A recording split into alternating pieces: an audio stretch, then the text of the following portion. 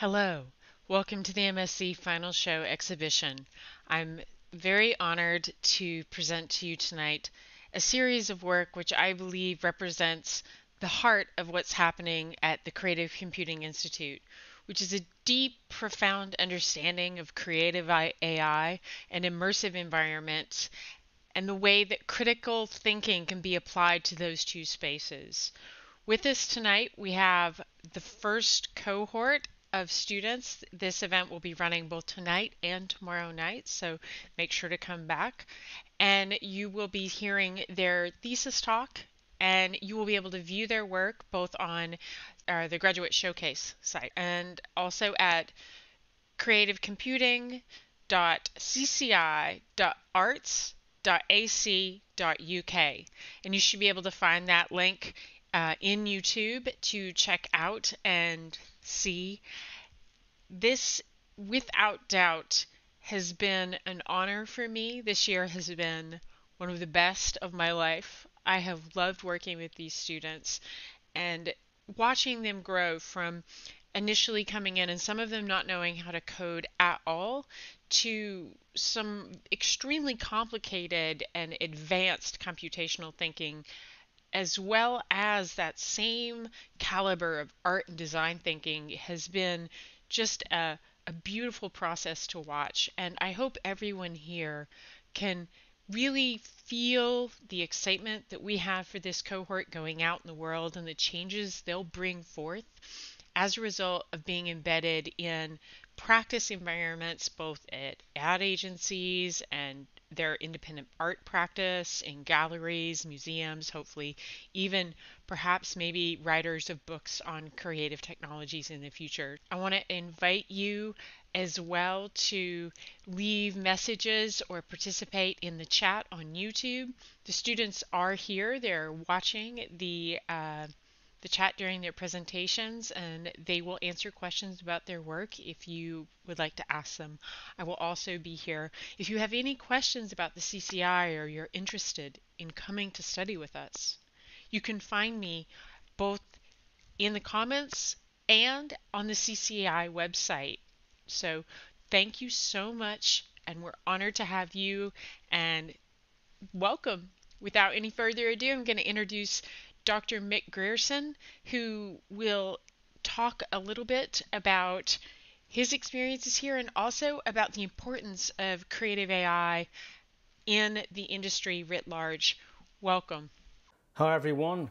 Phoenix told me that she thought it would be good if I said a few words and said, can you speak for like 15 minutes? It seems like 15 minutes is a long time and there's quite a lot to say. And also it's really nice to be asked to talk. And so I thought, what can I talk about for 15 minutes, which will be interesting? And I thought, well, you know, actually there's a lot to say. There's a huge amount to say about what this course has been like this year and what it means to be doing this course, and for those people, those of you who've taken the very first year of the MSc at the Creative Computing Institute. There's a massive amount to say about that, about the faith you placed in us, about the way we work together to solve problems and try out new ideas, about the amazing work that you've done and the way you've all approached everything that you've done. The fact that we've had to work during coronavirus lockdown, which was completely unexpected. It's been a very challenging year. It's been very, very difficult. But the work has just been absolutely supreme. All the way along, you know, me and Phoenix have been talking about the quality of the work that's been produced by you lot, you know, this cohort, and the way that you have approached everything that you've done. And it's been great. It's just been so good, particularly because it's been engaging with both the creative and the technical focus of what we've asked you to do. And that's just been remarkable. Both Phoenix and I have taught an awful lot of people. You know, I've taught thousands and thousands of developers over the years. And there are, in many ways, lots of reasons why I think that this group of students in this year, the 2019-2020 cohort of MSc Creative Computing students are pretty much the best students I think I've had the pleasure of working with. There are so many reasons. And I think that it's a real credit to you that you've been able to achieve that, to be so good in everything you've tried to do under such strange and improbable circumstances. It goes to show the excellence in terms of the choices that you've made, and also in terms of the choices which you may go on to make. And hopefully that's what will happen, that you'll continue to do these amazing things. You'll continue to do things that are difficult and challenging, but within your abilities as unique individuals. And what makes you unique is that you chose to do a course which is STEM and also arts. It's that combination that often gets called STEAM in the UK and elsewhere. But STEAM doesn't really explain what's going on properly. You know, it's not that we're taking arts ideas and using them in science and technology and engineering and maths, and it's not that we're taking STEM ideas and we're pushing them into into an art context, although we're definitely doing both of those things. But that's not what's happening. That's not the reason for CCI. That's not what creative computing is, and that's not what you chose to do. And I think what's exciting and interesting about that is creative computing is a very different way of thinking about the value of computing technology. And that's the reason that we're doing it. It's because it's different, not for its own sake, but because there's a need. There's a need to do it.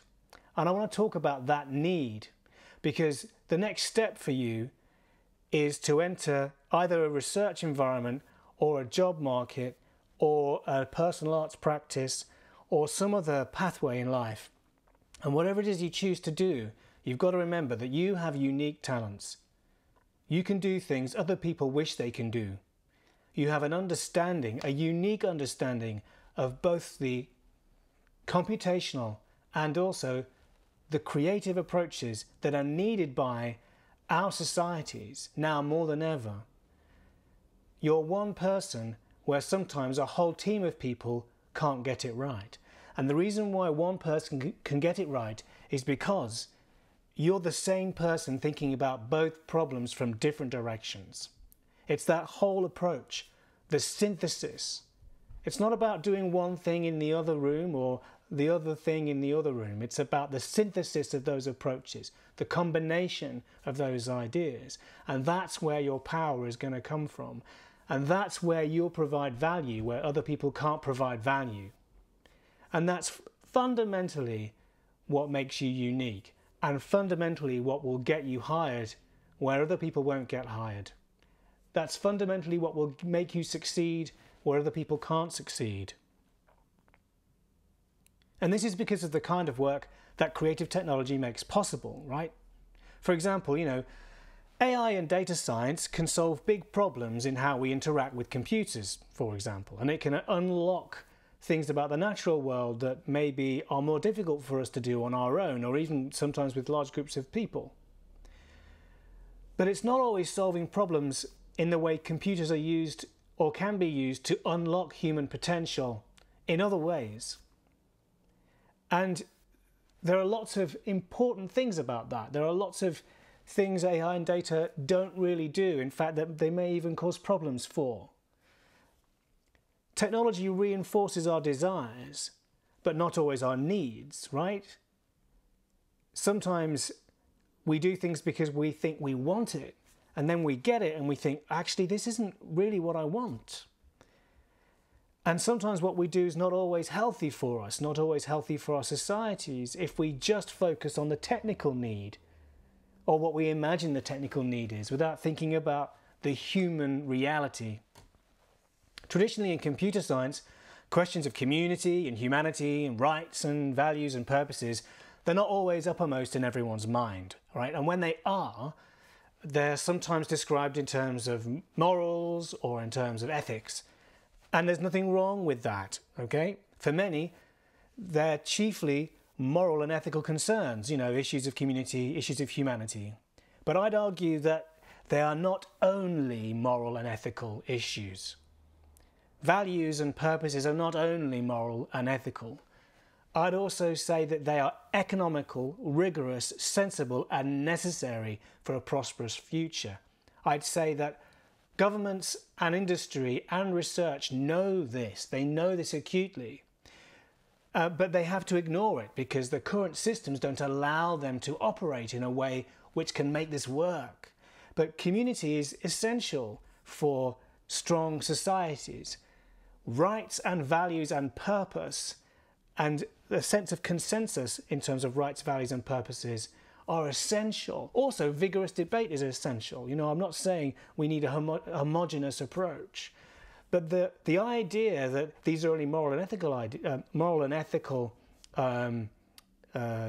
concepts is just not right, okay? It's across a great range of interactions in industry and in research and in education and elsewhere. And that's what makes CCI different, and that's what makes you different. We operate in a realm of computer science, sure. Our research and our enterprise and our education incorporates computer science principles in many respects, and the knowledge that that brings is key to the way we empower ourselves as creatives. But more than this, CCI is driven by a very different set of impulses to those that dominate other computer science centres of excellence, places in the UK like Imperial or Oxford or Cambridge.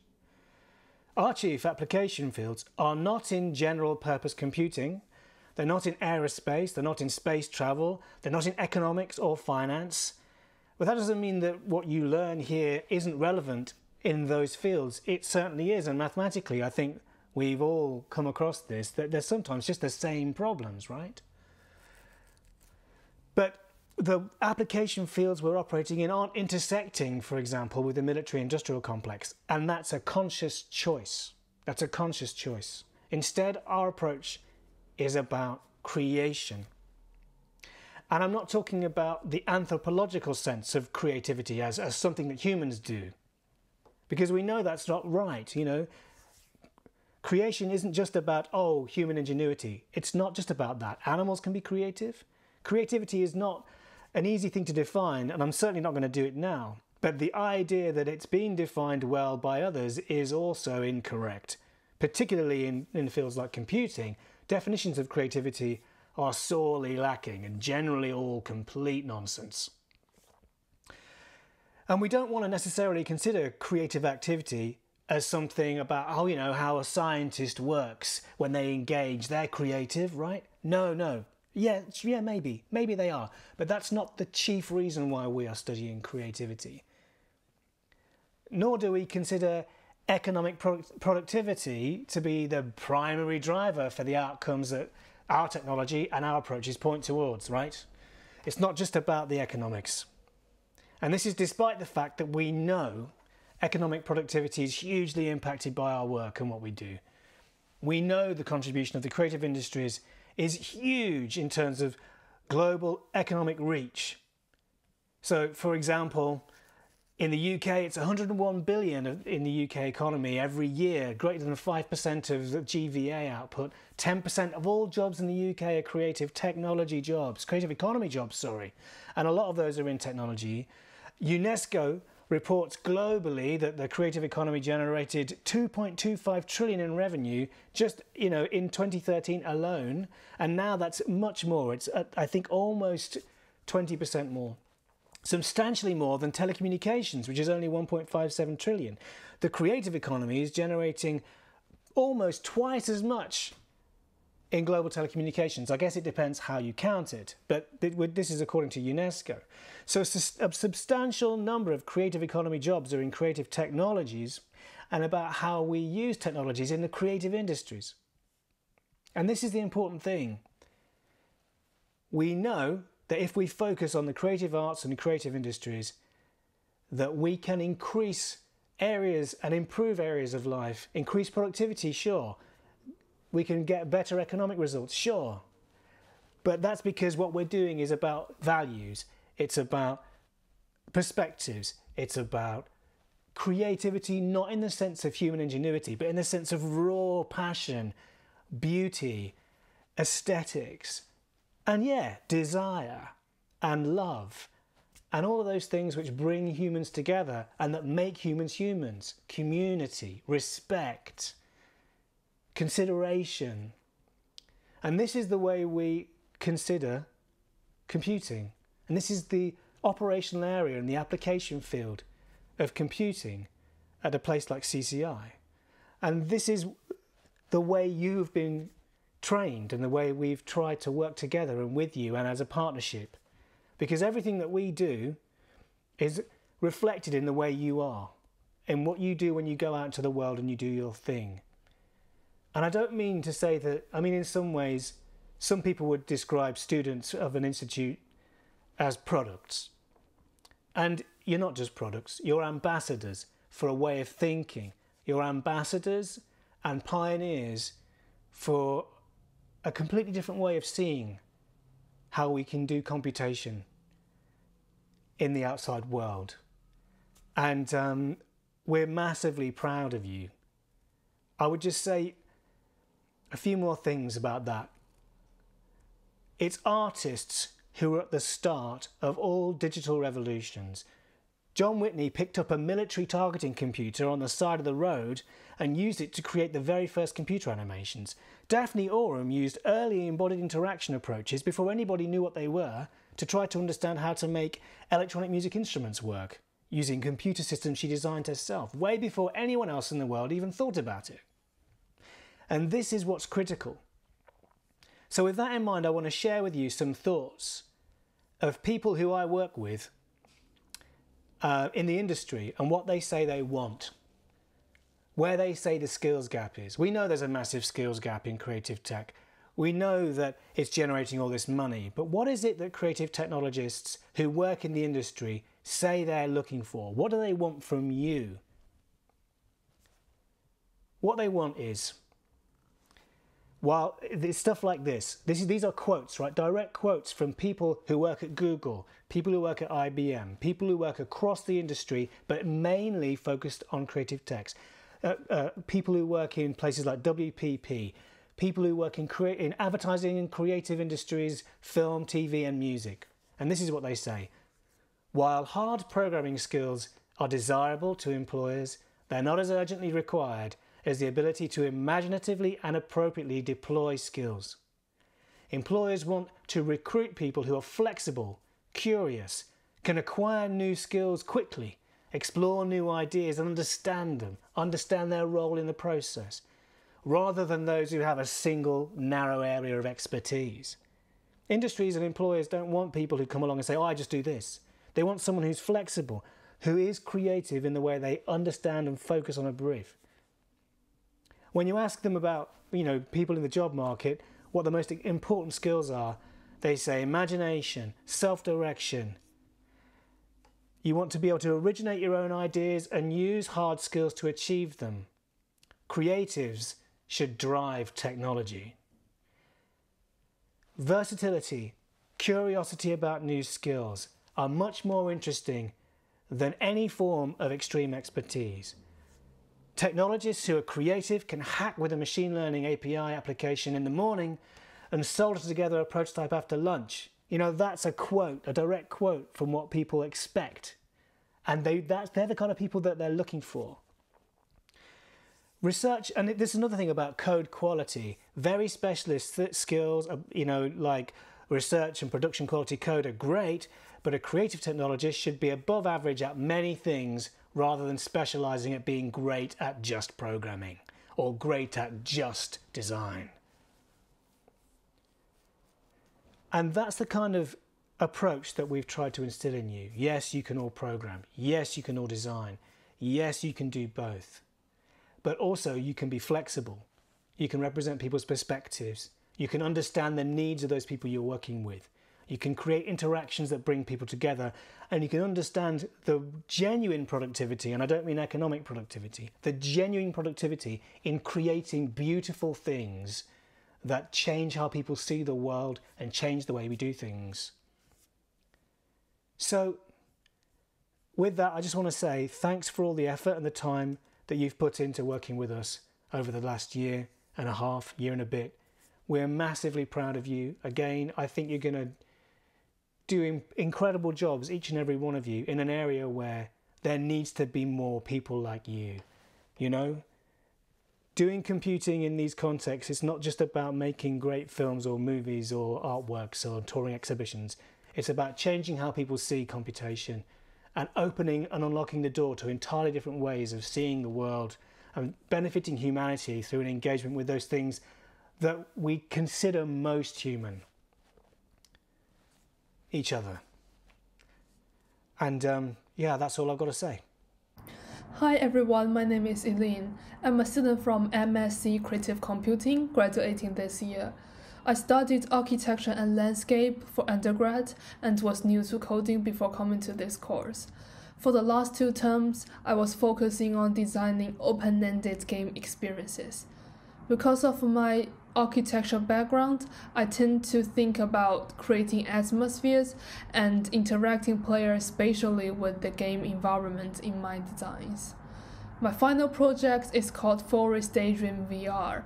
It is an interactive VR experience that aims to create emotional connections of players and the virtual world, while also express concerns of the global climate emergency nowadays.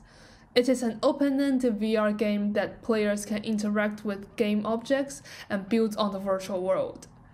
So let's start with a video about how the game looks like.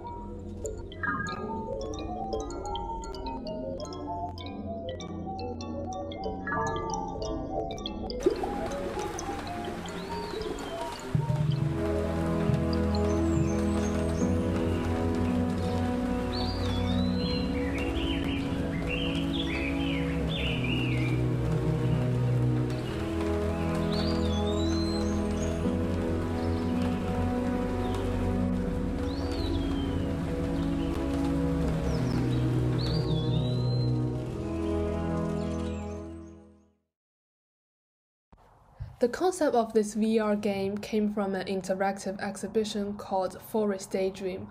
Our whole class involved in implementing the exhibition, led by our tutors. The exhibition created a rich and dynamic atmosphere by lighting and soundscape. The room was filled with interactive installations, and participants can press the button to trigger different weather states. The music composition by Ben Kelly, who also teaches at our Creative Computing Institute, imitate the feeling as if participants were in a rainforest. The interactive nature of the exhibition attracted a lot of kids playing with it. Also, there were participants sitting and lying in the dome in the center of the room to just appreciate the immersive calmness brought by the exhibition. This exhibition we did has a strong interactive and immersive feature, which were also the strengths of virtual reality. So then I thought, why don't I make it into a VR game to also create a pleasant interactive spatial experience? This VR version of Forest Daydream shared the same environmental considerations as the exhibition, and I also tried to interpret the features of the exhibition into a way that fits more into virtual reality. First of all, the low poly aesthetics of the exhibition was a dominant feature. The low poly trees indicating the environment imitated a forest-like atmosphere. The dark environment emotionally isolated the participants from the outer environment. Similarly, virtual reality has a sense of isolation as well, so that can more easily immerse users into the virtual world. When designing the visual characters of this VR game, I kept the character of low poly aesthetics, as well as exaggerating the digital feeling of the environment. Which is to say, the VR game aimed at creating an environment that provides the enjoyment of being in the nature, but meanwhile including some absurdity in the virtual experience.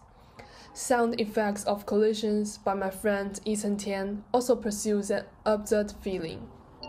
I tried to balance the game experience between the grasp of nature and the absurdity of having to experience the nature in such a digital way. To make the game interactions intuitive to players, the interaction system is kept simple. There are only two types of interactions in the game: teleportation and grabbing. Players move in the game space by teleportation, and all the game responses are generated by grabbing and releasing game objects. There are three main elements in the game: trees, flowers, and rocks. Each performs differently when players interact with it. Interacting with the game object results in the generation of more game objects of the same type, hence building on the richness of the space. Players are empowered to play with the game differently and craft their own world. The exhibition was outstanding in its dynamism of the environment as well. It showed the weather change of the rainforest through lighting and music composition, while the VR game uses a more realistic way. Realistic sounds of outdoor background sound, wind and rain overlaid with some music pieces we used in the exhibition, with scenes of blowing leaves or raindrops, convinces player of the weathers in the game. Combinations of day and night, wind and rain results in a change in the environment. However, the variation in scenes still has a lot of potentials to increase, to attract player more and for a longer period in the game. I also got 5 playtesters who involved in the exhibition to test this VR game and to iterate the design process according to their feedback. I observed how they played the game and also interviewed them about their opinions about the game. Here are some photos of the virtual world they crafted. As you can see, the game scene aesthetics improved a lot in the iterative design process. The interactions were as well. My dissertation was about how I improved the interaction system of this game to make the game experience more engaging to players. In developing the game, I tried to interpret the key features of the exhibition in my way, but didn't emphasize on necessarily making the game resemble the physical exhibition. Ways of interactions and approaches towards immersion were quite different, but both designs investigated on increasing engagement of participants. In terms of gaining positive emotions, although in a different way, the VR game resulted in a similar peaceful and joyful emotional impact as the exhibition. That's all of my presentation today. Hope you like it. For any more information or if you want to download a VR game, please find links below. Thank you all. Hello and welcome to my presentation about the project Bystander. Thank you for all coming and for taking the time to listen to what I have to say. Just to let everyone know that, a small disclaimer, I won't be showing or representing the game in this talk, just to be a bit mindful of anyone that's a bit sensitive to the topic of sexual harassment, and more mainly focus at the last scene of the game where it's a bit more intense. However, I will leave a link to a short video of a playthrough if anyone's interested, so you can view it at your leisure, basically. So yeah, why did I decide to make a game called Bystander, and why on the topic of sexual harassment awareness specific? So personally, I grew up with a bunch of women in my life, and I also grew up to be a complete introvert who lived under a rock apparently for many years, and didn't really witness any street harassment as per se originally. So it was only when I kind of moved out with my mum's that I came to London. I got to know more people from different areas, different places, and know more like women from different countries and so on, and different backgrounds. And it was only then that I actually was made mostly aware and kind of started opening my eyes a bit to the situation at hand, where there is a lot of street harassment, there is a lot of sexual harassment like on a whole. So this had been kind of sat in the back of my head for quite a while, for a good 3-4 years almost. So then eventually I got the opportunity to do a project on kind of with the topic of kind of marginalized backgrounds and so on, and I figured, why not try this? Like, this is a perfect thing that's been sat in my head for a while. I've been wanting to make a difference somewhere. So then I came up with the idea of recreating these scenarios, which then, after some conversations with my supervisor Phoenix, we then came to a conclusion that it'd be more interesting from someone of my background who wasn't quite aware, or has always been standing almost like as a third person perspective, from an outside perspective, rather than directly involved in these harassments, and therefore I can relate to the main character more, which helps me recreate these scenarios way more effectively. So that's exactly what I did. I found that was a very interesting approach anyway, and yeah, and maybe it might help other people who might be in my situation where they're turning a blind eye or not aware of the situation, to actually involve themselves into this situation and circumstance. And yeah, it's my way of kind of doing something meaningful and dealing with a real world problem, essentially. So yeah. So the whole game is essentially a bunch of like narrative choices where you have 3 main scenes, starting off where you're obviously like a bit of backstory to get yourself in the mood. Essentially, you're supposed to be going from one place to the next, almost like just going on about your day as if you're meeting someone or going home, or just everyday things. So you're always traveling around somewhere or another, whether you're a pedestrian, a driver, or so. From this circumstance specific, it's from a pedestrian journey. You're this male who's just getting on with he's evening, he's off to meet a friend or whatnot. So it starts off with like social media, starting quite light as per se. You open up your phone because you got a notification.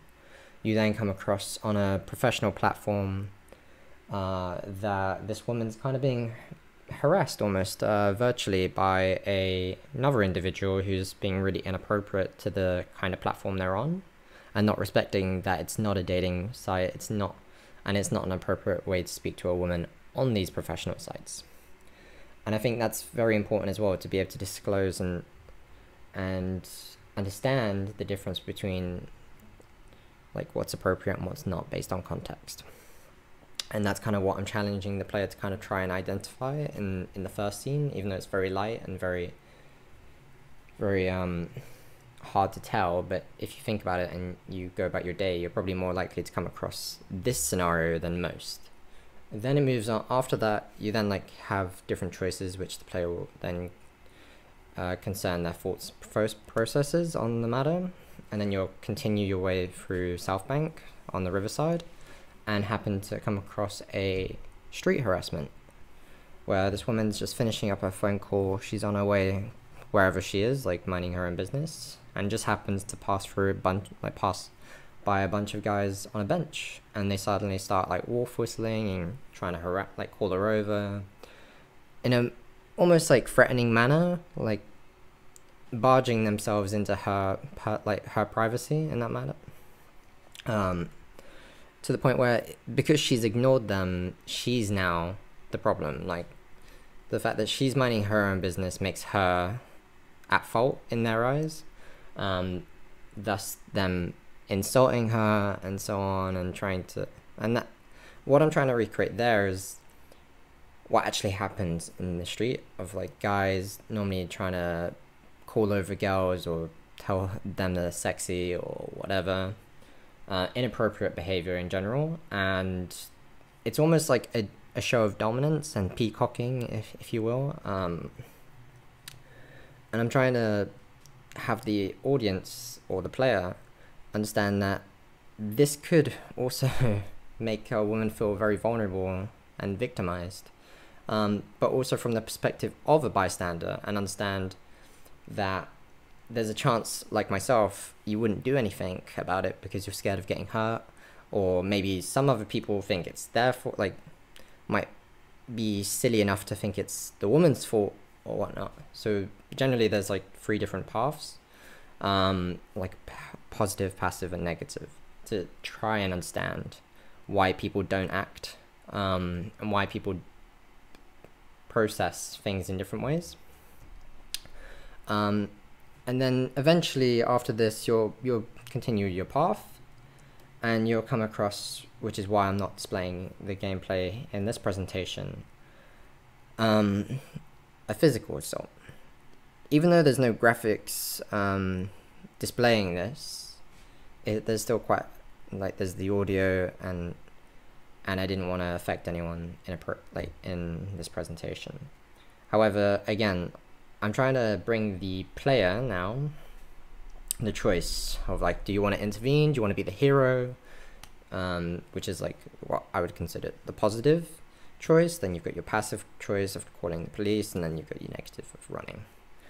What I wanted to challenge the player here was, if they did try go down the hero course, I don't believe majority of us, as much as we would want to, have it in us to actually make that choice to intervene, to get involved physically. Like, all of us want to be the hero, all of us want to take that move, but normally, and myself included, I'm pretty sure I would freeze up, or I would be incapable of doing so out of fear for my own well-being.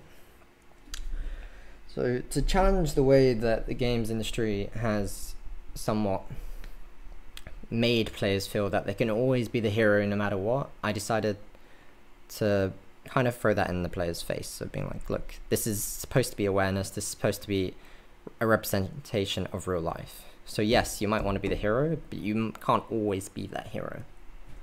And yeah, so here's a few screenshots of like different scenes. So this is the first scene, and then you're progressing on to the second scene, and so on.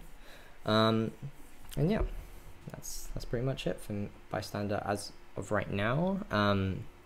I do intend to try and develop this proof of concept further, involve more free movement and different scenarios and consequence based on your choices.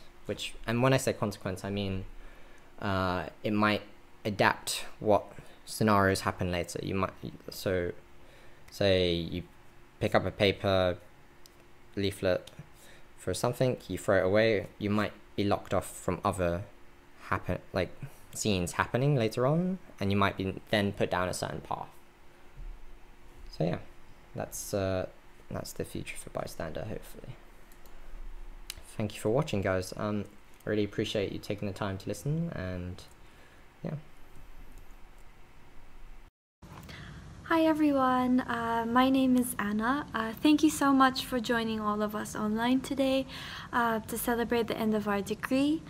So today I'd like to talk a bit about my thesis project, but before that I will very briefly talk about my overall creative practice, so everyone can get like a better background context of where I'm coming from. So I studied my undergraduate degree in BA Graphic Design, also at UAL, and actually in the exact same Peckham Road campus. And it was towards the end of my second year of BA when I undertook this collaborative project with one of my amazing and super talented friends, Maria, and I discovered a very strong interest in experience design and front-end development.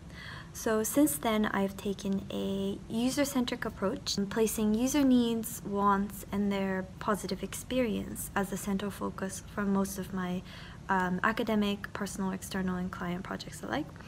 And a chunk of these have also involved some form of front-end development. And this is also true for my thesis project, which is titled Swap Meat for Plant. Also, on a side note, before I forget, if you have any questions, please feel free to put it in the chat on the side, and I'll make sure to answer them as it comes through. So back to Swap. Swap is essentially a recipe website that helps you with your plant-based diet journey. Plant-based diet cooking specifically, and this platform specifically and only shares recipes that are traditionally cooked and baked with animal products. And this is mainly to demystify the common notion that plant-based dishes are not as tasty, which is a statement that I would have agreed until last year. So a bit about my initial inspiration for Swap. It stems from my personal experience. After moving in with my sister back in September of 2019, who has been committed to living plant-based for nearly 3 years now. And it was sort of a common conversation topic for us to discuss about sustainability and animal welfare, for example, at the dinner table. But I noticed that despite having learned all of these consequences of eating animal products from her, I still found myself indulging in tubs of ice cream, dairy-filled ice creams, and cheese-covered snacks, etc.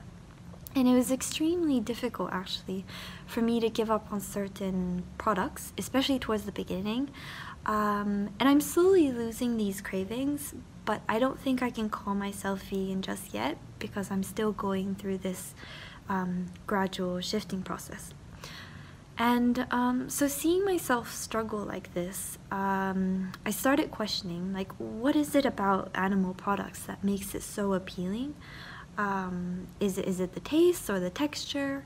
Does it depend on culture, etc.? And right around the same time, I came across a quote by a feminist vegan advocate, and her name's Carol J. Adams, and I quote, while they as in vegetarians/vegans, think that all that is necessary to make converts to vegetarianism/veganism is to point out the numerous problems meat eating causes, in a meat eating culture, none of this really matters.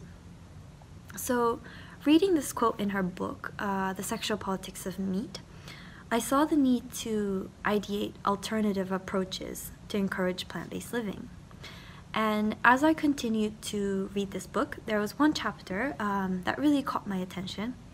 And this chapter was talking about how the condoning and further the favoring of meat eating is subconsciously deep-rooted in the way meat and vegetables are represented in language. So, to clarify a bit more, what she meant by this is, for example, in phrases such as to get to the meat of the topic, and also the phrase a meaty discussion, meat is used as a metaphor to describe something of substantive value.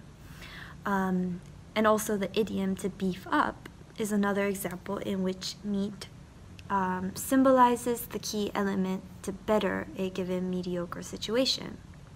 But on the other hand, vegetable depicts a completely different image. For example, the word vegetate means requiring no mental or physical activity, or in other words, lifeless. And also the word potato, for example, is used to refer to a person who's inactive, dull, and unpolished.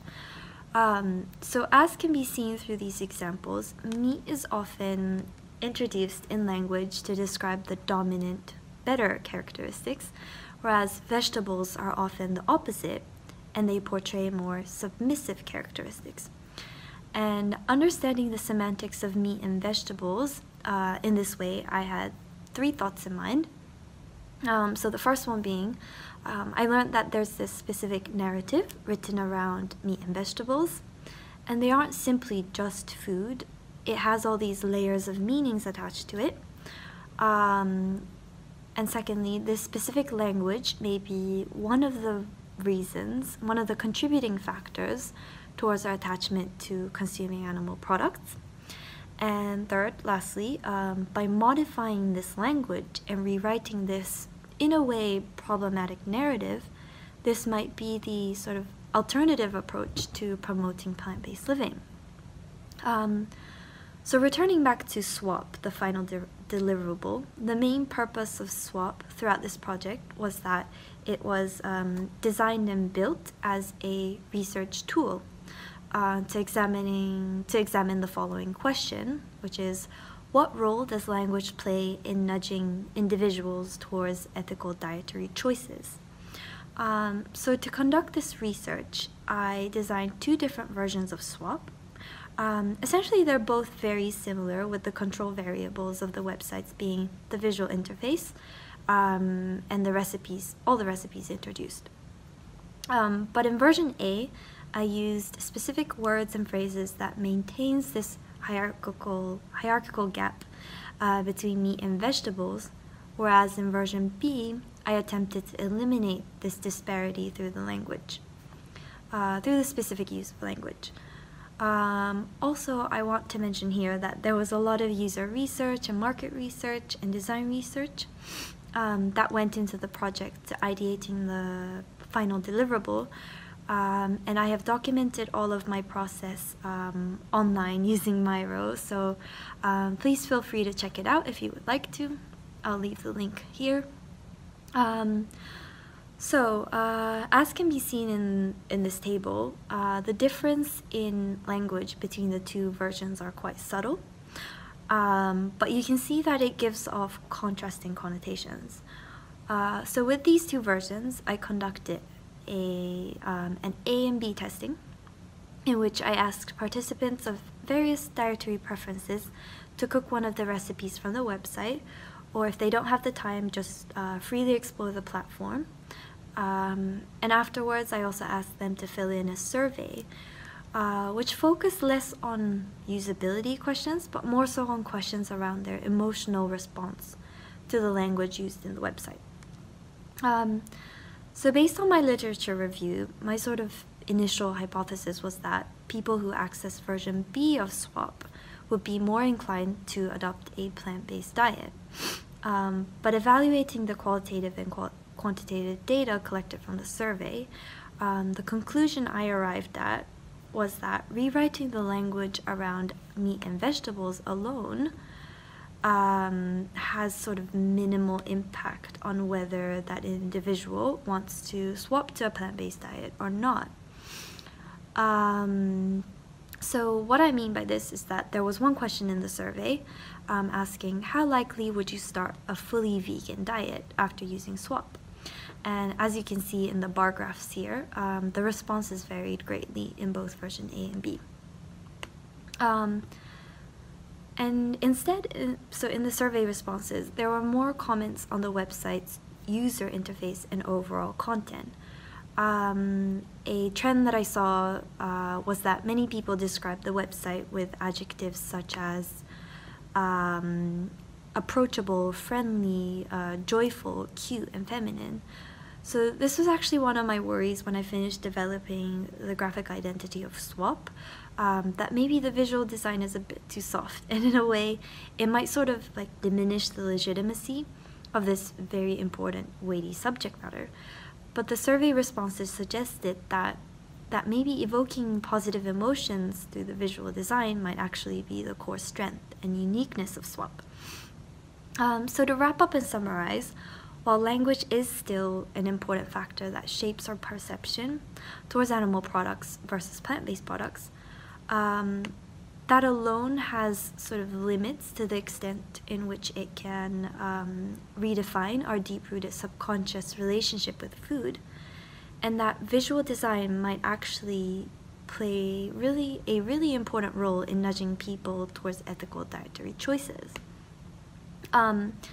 And so as a next step, Swap is a project that I plan to continue to develop, and I already have a couple of additional features and elements that I would like to modify and add, and the larger mission is to grow this into a community space to support one another with our plant-based diet journey. I think that's all I have for my thesis project. And on an ending note, thank you so much once again for joining us today. And I've put up my portfolio websites, contact details, social media handles, etc., which I'll just keep them on the screen for a bit, so maybe if you want you can take a screenshot.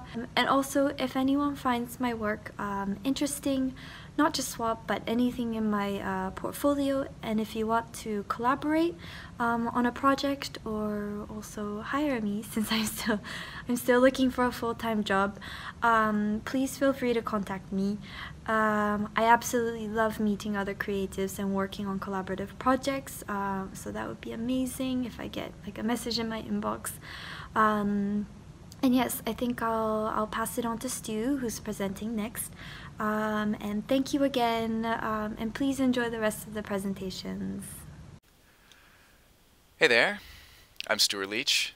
Thanks for joining me and the rest of my classmates as we're walking you through what we've been working on so hard over the past 6 months. We really appreciate it. What I've been working on is a little project I like to call Controversy Warning. And in the spirit of warning, I should give you a heads up. This is a very American-focused project. So if you're tired of all things American in 2020, or all things politics, or the combination of the two, I don't blame you. That's kind of part of my motivation for pursuing this project, in fact. So there's no art here. Feel free to go get a coffee, take a walk, come back in 12 minutes for the next person. This all started with a problem I've been having for years. A bad habit. I am too much of a news junkie. Any idle moment, I'm checking the New York Times or the Washington Post or the Drudge Report. But my bread and butter is, of course, the Reddit news subreddit. And I find myself just doom scrolling, essentially, thumbing through submission after submission, getting mad at the people who are doing these bad things. I don't really remember the details. I just remember the feelings, the negative impressions I have about the event and about the people, the groups of people who are making these things happen. How could they do these things? It's inhuman of them. we would never do these things, my people, people like me, it turns into a bit of a feedback loop of division and negativity and stress and tribalism. Because a lot of these articles, they really do tend to create a narrative of us versus them. But of course, I'm not the only one doom scrolling. There are millions of us, tens of millions, hundreds of millions of us doom scrolling and getting mad and feeling divided. So it's really a societal problem. All of us, we're all just getting mad at things that we can't affect and really don't affect us all that much. It's pointless. There are problems that we can contribute to solving.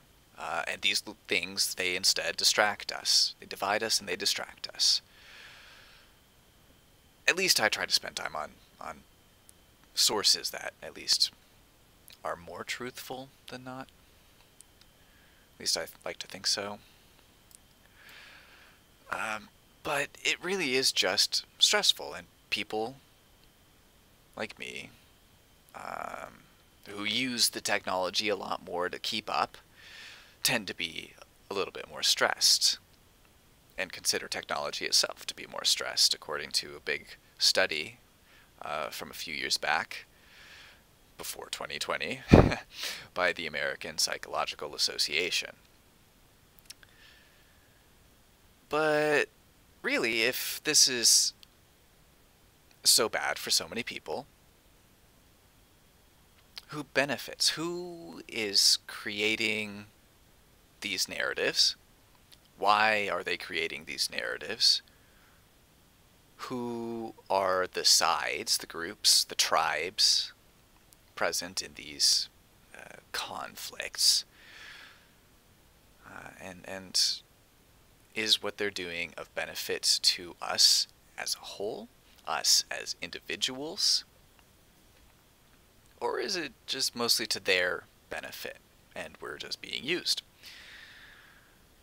The narrative is the issue. And you might have seen this. It's from a couple years back. Sinclair Broadcast Group, they own a bunch more and more of the local TV news stations in the States. And they kind of use them as propaganda platforms.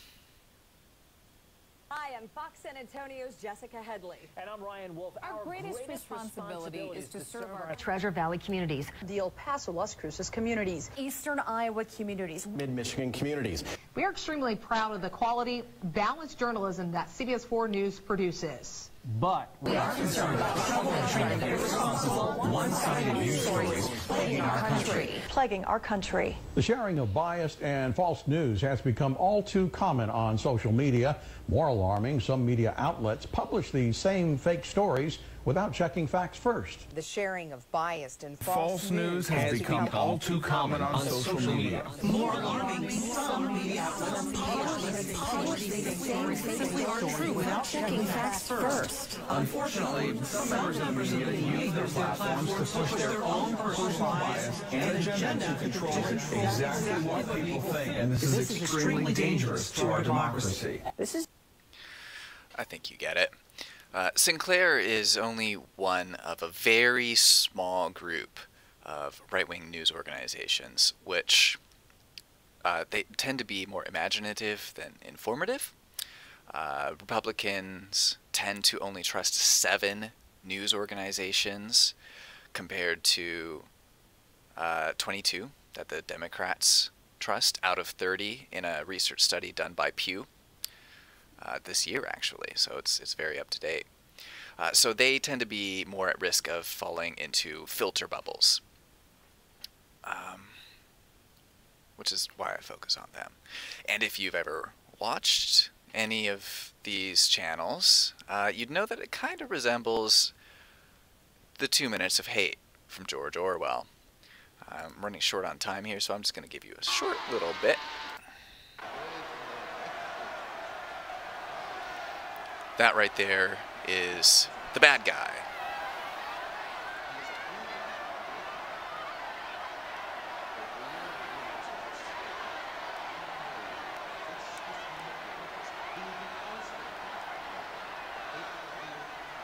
Now,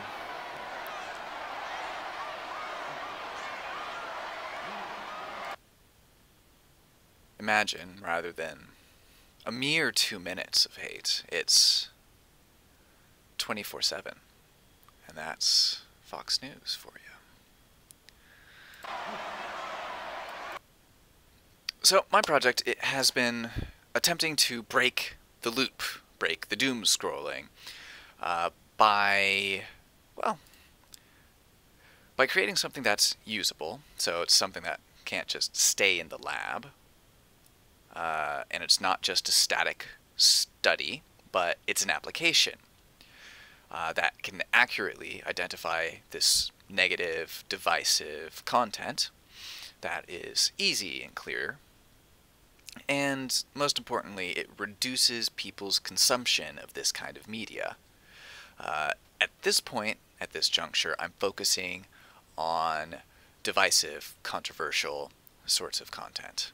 In the future, it can be expanded all kinds of different ways. And of course, I did what anyone studying computer science would do. I trained a machine learning model to recognize controversial content, and I integrated it with a Chrome extension. So, let's let's say we are visiting Reddit.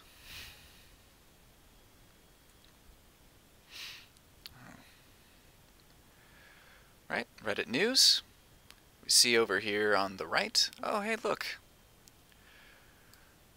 We might want to think twice about reading this or diving into the comments. Same with this one, Trump and coronavirus, always controversial. So, if you see this next to this, are you more or less likely to jump into an orange or a blue? Hopefully, you're more likely to avoid the content that is labeled maybe controversial. At least that's the point. This is only an initial version of what I'm working on. There's a lot of work left to do, but it's still been an interesting experiment. I trained it on 6,000 Reddit submissions from the news subreddit. I used Reddit's own controversial labeling to use a supervised learning method, which worked reasonably well. I got up to over 70% accuracy on the test set, which is pretty good, based on the text alone. If I had more details into it, I could probably get even more accurate. Interestingly enough, the model thinks all advertising is controversial, but it is a bit slow. It's good enough for an MVP, but definitely too slow for production. You saw when I loaded the page just how long we had to wait for the color to change and the maybe controversial text to show up. That is no good if we're going into production. But even a very simple model like this, trained on only 6,000 titles, took up 2 whole gigs on disk and in memory, of course. So it is difficult finding a place to actually deploy this. But still, all things considered, pretty good. And in future work, I'd like to integrate this with other research about fake news, about how this sort of information propagates on social media, and more importantly on identifying the creation of us and them in this content, and exactly who is creating these groups and to what purpose. But this is the end of my master's degree, so this extra research, the further work, it's gonna have to wait. Maybe I'll come back for a PhD, or maybe I can work on this in some research center or the public sector. I'm not really sure at this point. If you have an idea, please contact me. I love this stuff. It's great. Right. You can find me down here in my email, stuartleach@gmail.com. and on my LinkedIn. And if you want to see the code for this, it's down there in my GitHub. And if you want actually the link to the exact repo rather than my GitHub profile, just at me in the live box to the right, I guess. And I will give that to you forthwith. Thank you for spending this time with me. I'm glad to have had your attention. Have a great day. Merry Christmas and Happy Hanukkah, Happy Holidays, all that good stuff. Hello and welcome to my presentation. Today I would like to talk about the topic of my master's thesis, which is authoring interactive documents with MDX. So let's get started. So to start off, I would like to talk about text. So nowadays text has become a sort of ubiquitous medium for communicating information, rather than, for example, spoken word. And this trend has especially been reinforced with the advent of computers. So to think about it, written word is essentially the native language of computers. So basically computers are, on the one hand, text processing machines, and on the other hand, the computer program, the native language of the computer, is essentially just text. But it's also interesting to think about the properties that text in this computational medium has. So on the one hand, we have the sort of traditional static text, which has some of these following properties. So on the one hand, the information flow goes from the text to the reader, so it's one way. On the other hand, text, the static text, is linear. So, for example, think of a book. You read it from top to bottom, from front to back. And on the other hand, thirdly, it's traditional text is physical, so it's like limited by in time and space. While on the other hand, dynamic text doesn't have those limitations. So on the one hand, it is interactive, so information can flow both ways from the computer to the reader, and the reader can also interact with the text, and the text can react to the information of the reader. On the other hand, text does not have to be linear in this sort of dynamic medium. Think of, for example, hypertext, in which text is sort of arranged by association. On the other, and thirdly, we have text that is digital, so it's not actually limited by the limitations of physical space. It can like stretch, it can contract, it can rearrange itself in ways which would not be physically possible. So this brings us to the topic of interactive documents. So interactive documents are this type of medium which tries to fully take advantage of its computational environment and to create a form of document which is richer and more engaging than traditional text, ways that traditional text just cannot enable.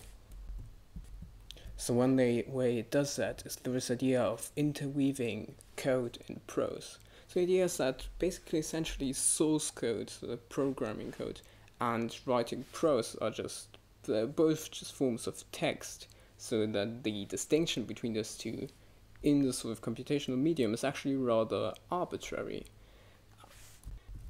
And historically there have been many different terms to describe the sort of idea of interweaving code and prose. One of the more famous ones is the idea of literate computing, which is a term coined by Donald Knuth. And the idea is basically you write your source code in such a way that you optimize it to be readable by humans. So in a sense, how this would work is when you write source code, you start by writing prose. You start by describing what your program does, and then essentially interweaving like little snippets of code which actually are the program. So what the machine would then do is just read the text file and untangle the code from the prose and execute the code. A different approach, which is sort of on the spectrum from prose to code, falls more on this prose side. So it's this idea of explorable explanations. So this is a term coined by Brad Victor, and the idea is that basically nowadays text is sort of seen as this medium for information to be transmitted, for information to be consumed.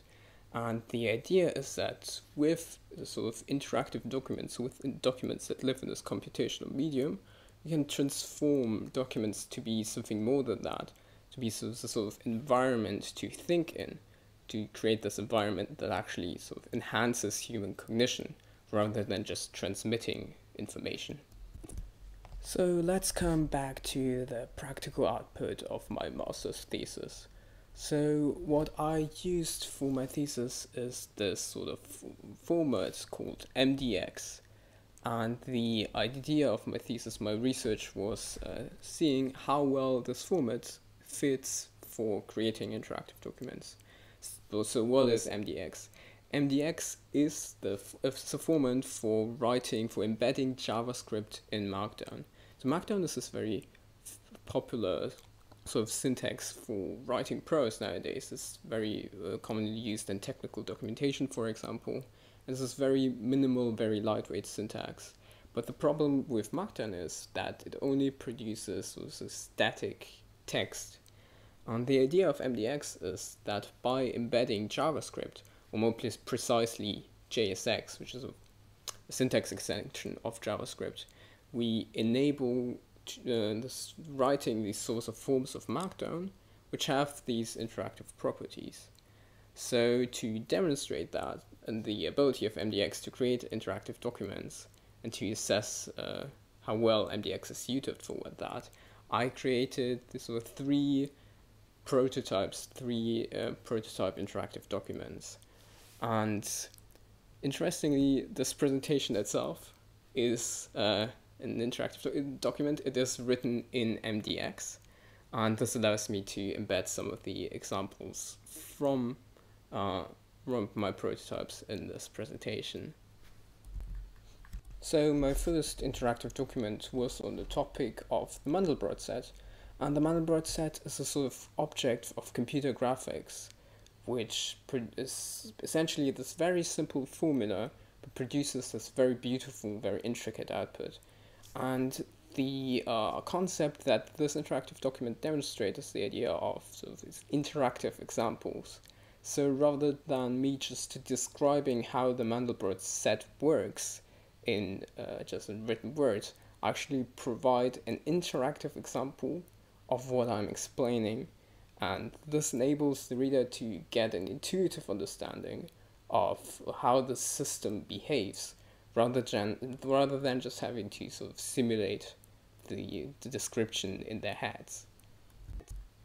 And so to just demonstrate that, I have one of these examples here. So essentially what the Mandelbrot set is an iteration of a complex number. So what we have here is this demonstration of how a complex number looks like in the 2D plane. And this is how it sort of behaves as we iterate it. So we can just adjust the number of iterations here. And we see that for this particular number, it converges. So it goes closer to this point. And you can drag it around and see that here it converges. And sometimes, if you go too far, it starts to diverge. And we can sort of start to feel like that there's a boundary where somewhere here it starts to diverge and somewhere here it doesn't. We get a sort of intuitive understanding that there has to be some sort of boundary. And if we want to sort of visualize where this boundary lies, we can do that. And once we do that, we can sort of see this Mandelbrot shape emerge. So inside it, everything converges, while outside it just starts to diverge. Right. So this way we sort of create a type of understanding which would just not be possible with static text. And for the sake of time, the next examples are just going to be static images, but you can check out all the interactive documents that I produced on the website, and there's a link at the end of the presentation. So the second type of interactive document that I produced is what I term parametric text. So the idea is that you would have this sort of text which has the ability to respond to the state of the user. So what it has is a slider in the top, where you can input your attention, and depending on the levels of attention you have, it would either produce this very short text, this very concise overview, or if you have a lot of attention, it would sort of expand and create this more in detail text. And I find this idea to be really handy. I wish a lot more online media had this sort of function. But also, if you were sort of interested in some detailed points, you can always like manually expand it. So I thought that was a pretty handy function of text. So the third example is on the concept of a digital garden. And this is a concept that has grown in popularity recently. And the idea is basically you create this sort of online space which consists out of a lot of little nodes. And these nodes can range from somewhere between like just snippets of thought to like whole articles. And the way you would link between them is through this concept of a bidirectional link. So a bidirectional link is very similar to a hyperlink, but the node that is linked to is also aware of the fact that it is linked. And in the end, what you would do is you would create this sort of network graph of all the nodes and how they are connected. And you can sort of visualize the connections in between the nodes like that. And what the interesting thing is, so on the one hand, your collection of nodes will sort of grow organically in this non-linear ways, but on the other hand, it can also be consumed or be read by other people similarly in this sort of non-linear ways and can be explored associatively. And I think the concept is also really fascinating, really interesting. So, just to give you a conclusion, I think that MDX is a really interesting type of tool. I think that nowadays computers, they enable us to produce this very interesting, very novel and rich forms of text, but are very commonly used to just like reproduce as sort of existing and static forms of textual media. And I think or hope that MDX can be used as a tool to, on the one hand, popularize this idea of interactive documents, and on the other hand, just make it more simple, more accessible, and more approachable. Yeah, and that's it. That was my presentation. Thank you for listening. And if you want to visit the interactive documents that I produced, you can find them under this link. And if you have any questions, just post them in the chat and I'll try to answer them. Hi everyone, my name is Katerina. I'm a broadcast journalist and creative producer. And today I would like to introduce to you my final project. It's a video game called UN Road Trip. I will divide my presentation into 5 parts. First, I will talk a bit about the idea behind the game. Then about the data I used. After that, I will discuss news games and feature news and my proposed merger of the two. And fourthly, I will show you an extract from the game and talk about its mechanics and rules. And lastly, I'll mention the challenges and what I feel could or should be improved. Now, the idea for the final project developed over the summer when I read an article. This year it's the 75th anniversary of the United Nations. I then researched the UN's website and found a presentation they had prepared about the 75-year history. It contained text and images, and I thought that there must be a more interactive way of presenting this interesting history. I conducted further research on whether there's data related to the anniversary freely available. One question I had in mind was, considering the UN had been established to keep peace, has it been successful?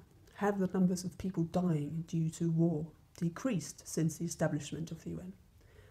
I found datasets by the Peace Research Institute Oslo on the number of vessel deaths for 1946 to 2008 and by the Uppsala Conflict Data Program. It's part of the Uppsala University in Sweden, and they captured data on the number of vessel deaths from 1989 to 2019. I also found information on the number of vetoes cast by the 5 permanent members of the UN Security Council, or P5, on proposed resolutions over the 75 years. The vetoes are also very interesting as they tend to be a strategic method or are based on keeping alliances rather than be opposed to what the resolution is actually about. I also researched for video and audio from each year that I could use, such as speech extracts or news clips in the time frame, and I found a few, but not that many.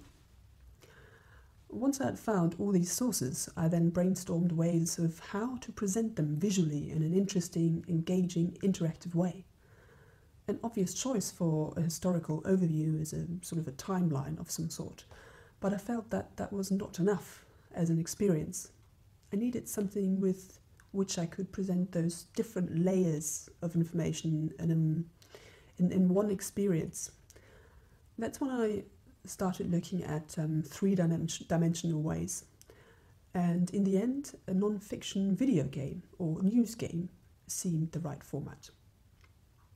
Now, news games, according to CCI, are a subtype of political games, which, rather than transmitting a political idea, have a goal to simulate certain aspects of news as relevant for an intended audience.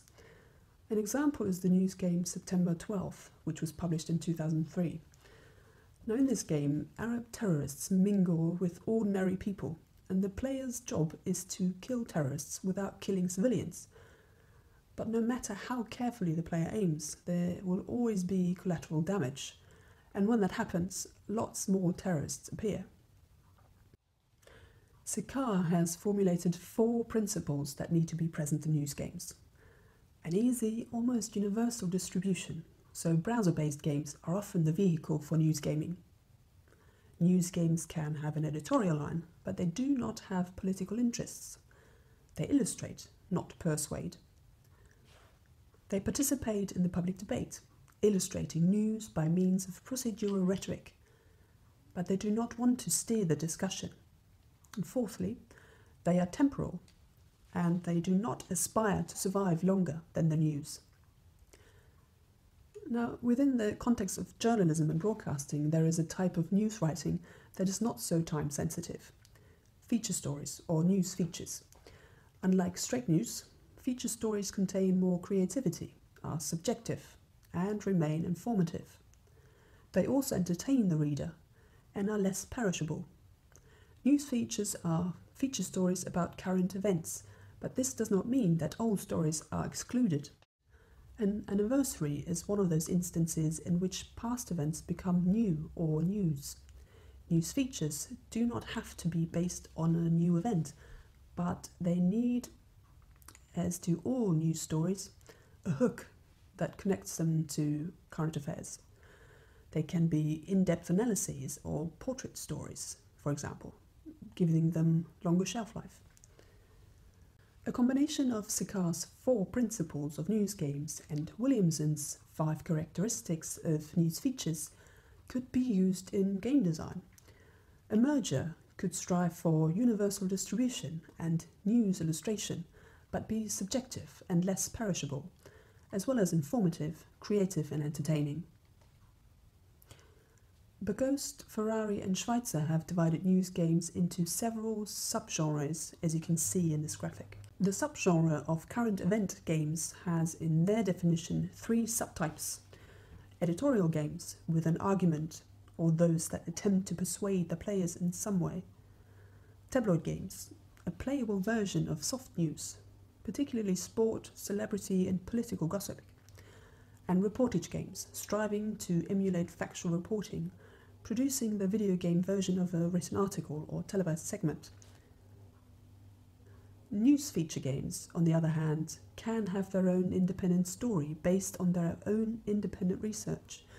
Looking at Berghost, Ferrari and Schweitzer's definition of news games, news feature games would fall under the subgenre of current event games, forming a 4th subtype. An example of such a news feature game is UN Road Trip.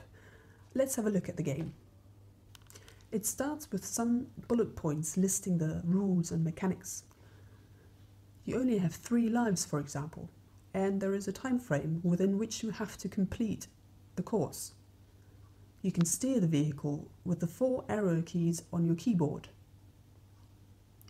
It tells the story of a blue-helmeted soldier sitting in a jeep and driving through 75 years of United Nations history. Now today, when victory has crowned our arm, we have to bring to the task of creating permanent conditions of peace the same sense of urgency, the same self-sacrifice, the same willingness to subordinate sexual interest to the common good has brought us to the crisis of war. The road leads through a desert landscape, replicating the Syrian desert. From start to finish, in level 1, the road consists of 25 sections, with each section visually separated by a road sign indicating the year and a billboard with a highlight from that year. Whenever a new section is entered, an audio clip plays from the Jeep's radio, announcing news and highlights from that year. The road ascends or descends via ramps according to the number of battle deaths that were recorded in the world that year. The amount of deaths is displayed in an SOS sign with an integrated progress bar. It indicates higher numbers in red and lower numbers in green.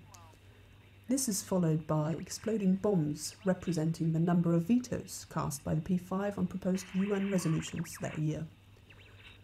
The explosions come in 5 different colours according to the P5 veto country they represent. The Soviet Union is red, China is yellow, the United Kingdom is light blue, the US is green, and France is dark blue. A desert is an environment that is not crowded with plants or buildings that could distract from the billboards, bars and audio. Syria has been location of many battle deaths in recent years, which is why the terrain was modelled on the Syrian desert. The game has been divided into 3 levels. Goal is to create excitement in the player and the aspiration to try and finish all of them. It also breaks the extensive information down into smaller, more digestible pieces and allows adjustment of the game mechanics and the environment for level 2 and 3. Additionally, this triple division highlights the development of the P5 vetoes over the 75 years, with the Soviet Union being predominant during 1946 to 1970, with 80 vetoes, the US becoming predominant during 1971 to 1995, and the veto being a popular strategic method used by Russia, China and the US throughout the last 25 years. The game is also an attempt to express interesting dilemmas. The bombs are dangerous obstacles that could have bitter consequences. Vetoes on proposals at the Security Council have often been cast for geopolitical reasons, sometimes with grave consequences. The UN and international law have, for example, struggled to constrain unacceptable attacks on innocent Palestinian civilians killed in Gaza as a result of disproportionate military action, not least because of the US veto constraining the Council's options. Equally, the Russian veto and its alliances with Syria have blocked any serious international peacekeeping attempts at action in Syria in recent years. The veto bombs also illustrate that the underlying dynamic of conflict is what Patterson describes as antagonists driven by mono-ethnic interests. Having a P5 system with veto rights is a self-inflicted challenge, a devil's pact. On the other hand, the game also clearly shows how the ramps over the 75 years become flatter, with the road tending to move slowly downwards. In fact, since the establishment of the United Nations, the numbers of battle deaths has in parts decreased by over 90%, from its highest number of over 530,000 in 1950 to just over 50,000 in 2019. Now, this game is a prototype and there are many components that could or should be added or amended. Here are my ideas for future improvements. First, after showing the mechanics at the start, an animation scene with a camera pan of the road from above should be added, so the player can see the actual path the road takes, creating the letters U and N. You could also add an animation of a blue helmet soldier sitting down in the Jeep and turning on the radio and starting to drive the Jeep to introduce the radio and its importance in the game. You could add bars to the radio and make them move when the radio is turned on. A scene after crossing the finish line needs to be added to move to level 2. When the time ends, it needs to show game over, which it doesn't do yet. You could add an energy function to the Jeep, indicating that when a bomb hits it, it loses energy. In the project, the Jeep's windscreen is transparent, and the exported game at the moment is actually black, so that needs to be fixed. Joint vetoes could be maybe highlighted in some kind of way. And something I haven't covered yet is the UN's achievement of 120 colonies becoming independent over the 75 years. This should be added in some kind of way. Now, finally, I would like to take this opportunity to thank my academic supervisor, Phoenix Perry, for guiding me throughout this process and for her helpful advice and her honest words. Thank you everyone for listening, and I hope you enjoy playing the game. Hi, I'm Lin Xiaojie. I'm very happy to have this opportunity to show and share my final project here. Before the presentation of my final project, I want to introduce myself first. My undergraduate background is industrial design, so I always define myself as a product designer. I have always been very interested in user experience area.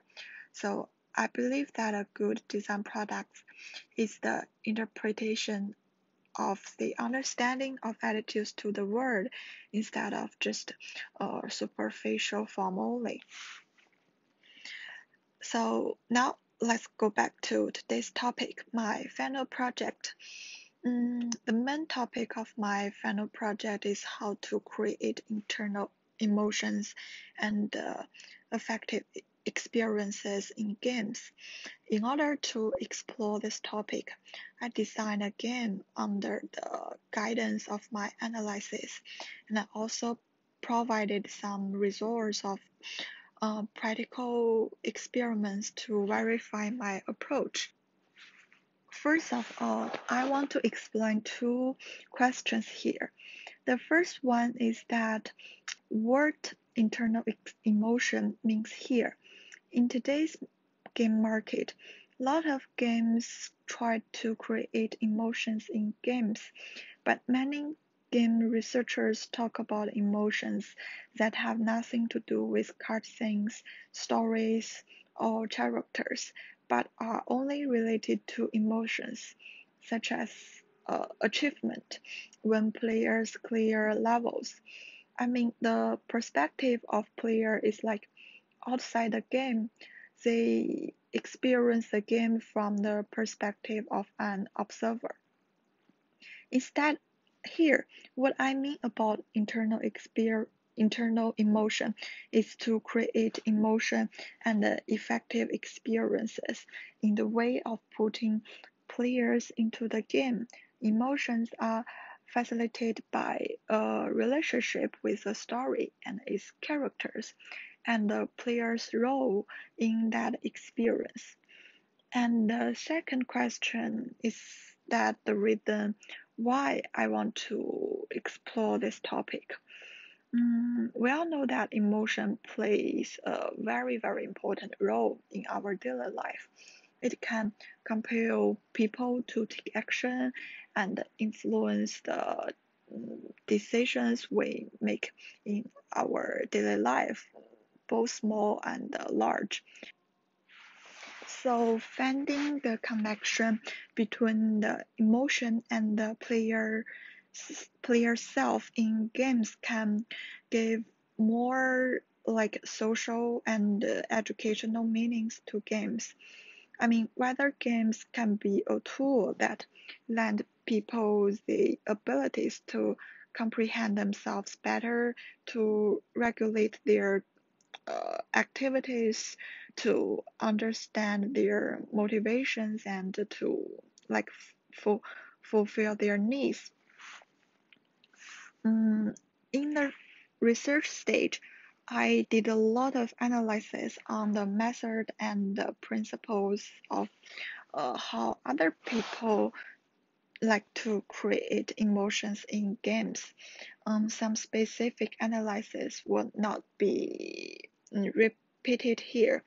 The conclusion is that the internal experience is very important because players generate internal emotions through their internal experience with perceptions, thought, behavior, and other people. Players will respond emotionally to what they perceive, what they think, what they do, as well as the reaction of others. So to unlock the internal emotions during play really involves the understanding how the internal experience of players can be used in design process. I also introduce emotional design theory. Emotional design is a design approach to create products that deliver positive experience for users. Also, we all know that the starting point of this series is not for game design. The key point of emotional design is also how to deliver emotion in design. So I decided to try to apply this theory into my game design progress.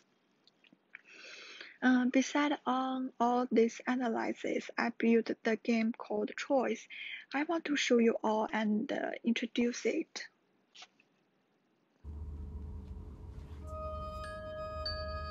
This is the welcome page. The 4 icons at the bottom here are 4 buttons, and it will have some corresponding prompt. When you put your mouse on it, click it, and you will enter into the corresponding emotional space. I use rectangle, circle, and a line with 3 basic shapes to represent 3 basic emotions. They are fear, happiness, and sadness. The icon at the front represents the welcome page. And this icon is composed of these 3 shapes, a rectangle, circle, and line. What I want to express here is that even if these are very basic elements, they can still form our complicated and colorful world. Similarly, these basic emotions, happiness, sadness, fear, can also form very complex emotions and moods in our daily life. And it is because we have the very basic but rich emotions that we become very independent individuals. The rectangle space is fear. The emotion of fear is expressed in 2 constructing colors. They are red and green. Red makes people feel dangerous. It is more outstanding, especially against the contrast of green. The background uses repeated cubes to create a sense of loss. The generation of fear is always accompanied by unknown and unfamiliar. Therefore, in the flow, the feedback after the interaction must give the player a sense of unknown. The changes between the screens cannot be continuous. In these things, the player can cause instant deformation of cubes by clicking. The speed of deformation will increase as the numbers of clicks increase until the cube explodes. The fear of us is like all the small cubes, and the click of the mouse is like the pressure or danger given to us from the outside world. The more these negative things given to us, the more panic we will be, just like the deformation of those small cubes will become more and more exaggerated until it explodes.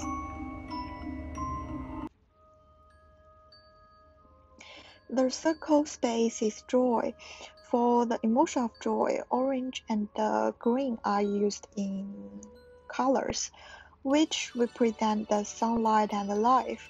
The shape is spheral because this kind of curve means softness and relaxation, which gives people a feeling of fullness and strength in emotion.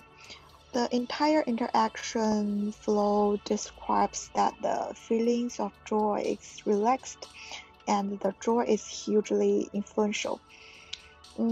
Players can click on the ball and the share of the big ball will gradually become clear so that we can see the reach inside. This is to express that we should have the courage to open our heart, to accept others, and to show our rich heart for emotional communication with others. Then there will be a lot of small balls falling from the sky and jumping constantly. When the small ball hits the big ball, it will cause the big ball to rotate. This is like after we open our heart. The happiness of others will also affect us. At the same time, we can click the small ball to trigger the small ball to jump up and hit the big ball.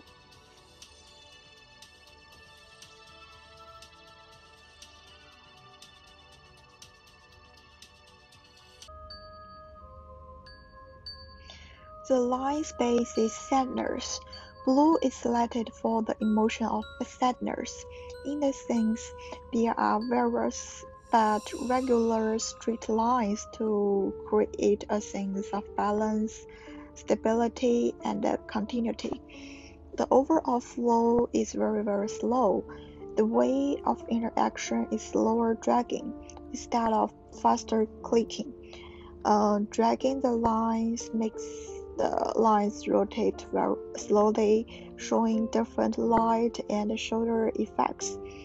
I want to express a long and hopeless sense of sadness here.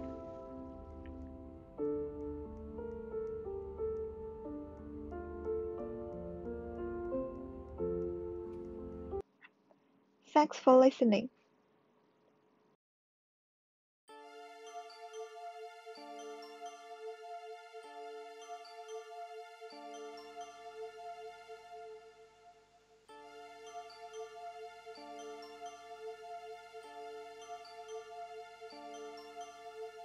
Hi, I'm Fiona. I'm here to introduce you my project, the Cube. Cube is a digital installation that allows you to take control over shapes and structures. And to have a better understanding of my project, let's start with my concept of the medium that was introduced by Marshall McLuhan in the 1960s. In 1964, Marshall McLuhan has introduced the idea the medium is the message in his book, Understanding Media. The concept was made before digital games appeared and the TV were just became the main tool for people to receive information. McLuhan has then pointed out the transformation of one medium to another. Information we receive in daily life is always being adjusted when distributed to the platform.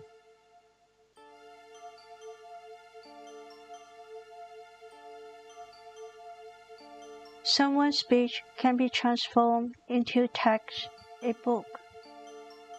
A book, a story, can be transformed into a film, a movie. The way we receive information is going from being involved in the physical world to a much more massive network, the digital world.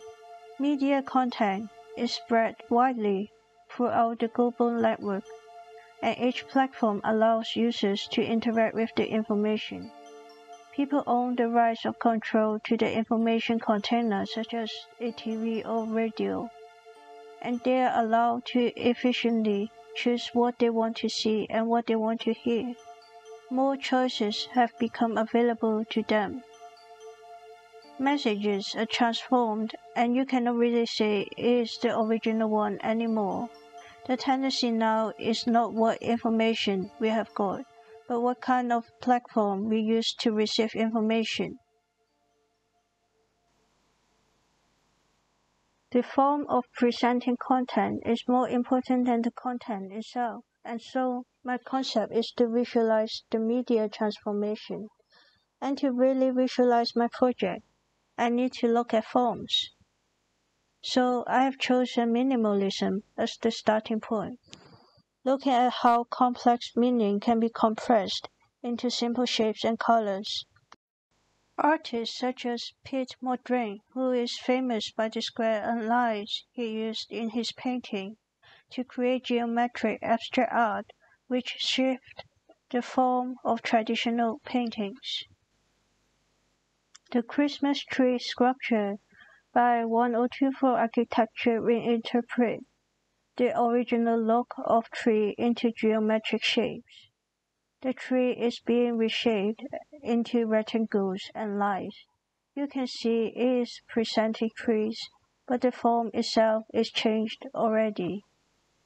The exhibition, What a Laughing and Beautiful World by TeamLab, reshaped the room as a canvas for the projection and allow people to interact with it and change the piece together. Games such as The Marriage by Rob Humble represent marriage by using squares and circles. He used the squares to represent as the wife and husband within the art game, and interact by the players. Their interaction forms the message of marriage. By looking into games, art, architecture, and exhibition, different kinds of meanings and messages are implied into shapes. The shapes as the platform to present content, but also they become the content at the same time. After research and brainstorming, it comes to prototype. I always wonder what we can do or have experience with simple shape, where lots of imagination can be brought out with one form. So after the research and to begin with my project, I made prototype of cubes. 27 little cubes are made to build one large cube, and I play with these particles to see what can be expanded through these cubes. I split the cube into 3 equivalent parts and build some abstract forms with 9 cubes each. With only one direction and angle, those 3 parts can reform the shape of a cube. In another way, they build up more abstract forms that no one can realize they used to be a cube.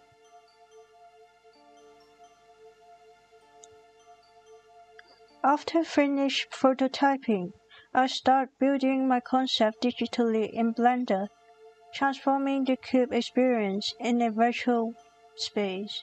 The idea for my project is still quite loose at this point, so before producing my interactive piece in Unity 3D, firstly I build the conceptual design of the environment in Blender and the experiments about lightings and position of the model.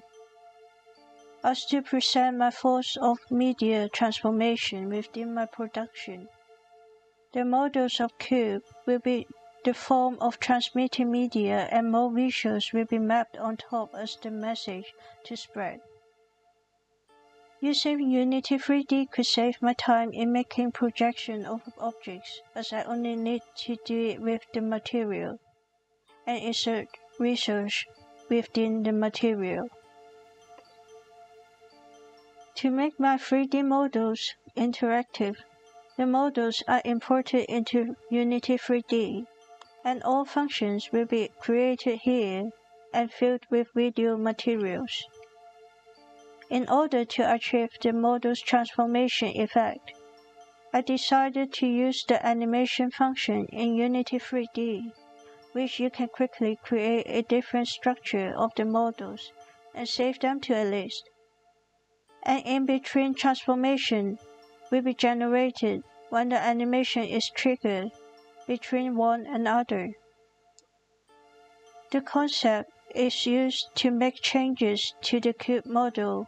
When players interact with the piece using a mouse, only one button click is needed for the function, which is simple, and all the built transformation will act as an installation in the virtual space. After a list of animation is created, it comes to the point where I need to make a trigger point when mouse is clicked, and form the transformation from one cube structure to all other abstract shapes. The bouncing is a transition effect. When players interact with it, the combination of the models change and form new shapes, along with new texture.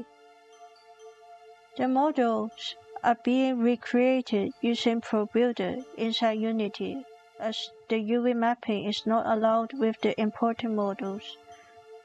Rebuilding the models allows the mode of texture to fit more with my concept.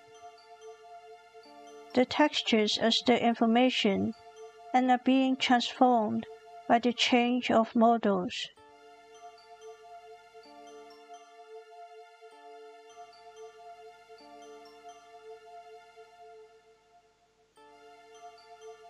By making lists of 2D animations, the texture itself will change randomly while the structure of models is changed.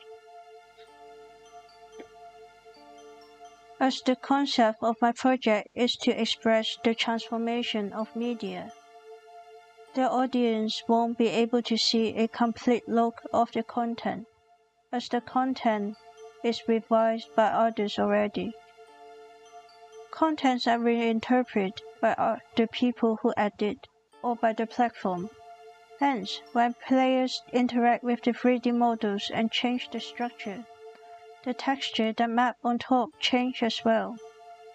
The animation clips are therefore cut and slide into fragments along with the transformation of forms.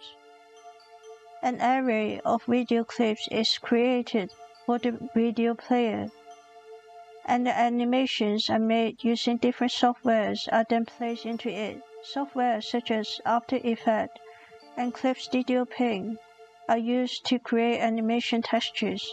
They are produced in minimalist style, which connects to my early brainstorming about simple shapes and structure. Randomization is also applied in changing video clips while the shape is changing. It is to emphasize the idea of media transformation and highlight the research I made in my thesis. We have the control right to choose what to receive, but the chosen piece of information is already something decided by others before presenting to us.